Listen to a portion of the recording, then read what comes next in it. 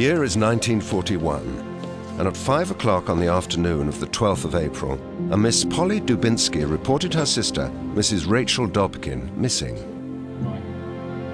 Miss Dubinsky was much distressed by her sister's disappearance and was aware that Rachel had been due to meet up with her estranged husband, Harry Dobkin, the previous day.